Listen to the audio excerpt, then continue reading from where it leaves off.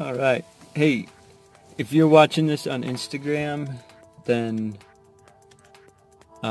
if you want to watch more of these videos, pop over to YouTube and go subscribe to my YouTube channel. I'm doing this 90-day challenge thing, 90 days of positive messages. Alright, they're pretty short. But anyway, today's message is, so it's the 12th day out of 90.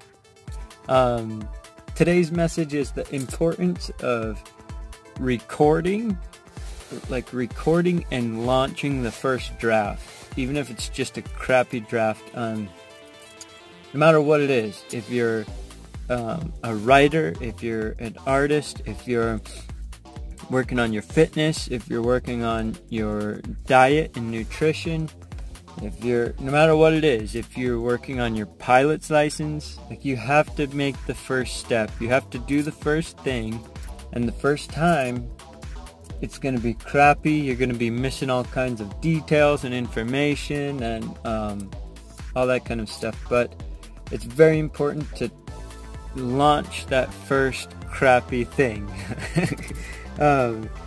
Me and my boss talk a lot about we both think about things and we want to plan it out before we get started. But like a monthly newsletter, we'll struggle to get it launched, and then eventually both of us look at each other and we're like, we just need to write the thing.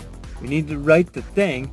And when you write it out, because in your head you're trying to correct everything, even if it's your diet, you're trying to correct and figure out what you need to eat more of, less of, when to eat, all that stuff.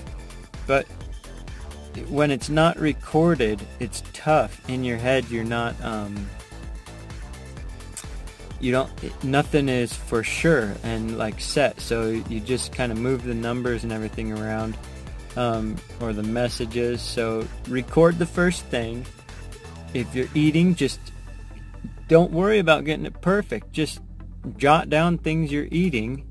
And finances, at first, if you're trying to do finances, you won't get every single bill. You'll when you first start recording where your money's going, you'll think you have everything, and then 2 weeks later you'll be like, oh, I forgot about Netflix, I forgot about that one membership at wherever it is, the membership at the movie theater, the different things you're subscribed to, and different bills, and it all adds. But at first you won't get all of those details. So at first it's very important to just record something, and then as you go, build it, change it, edit it, work through it. So no matter what it is, fitness, just start recording stuff.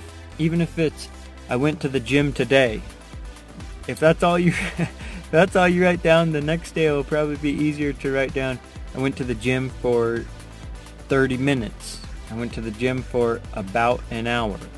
And you'll just start building, logging information, and that will help you throughout your day.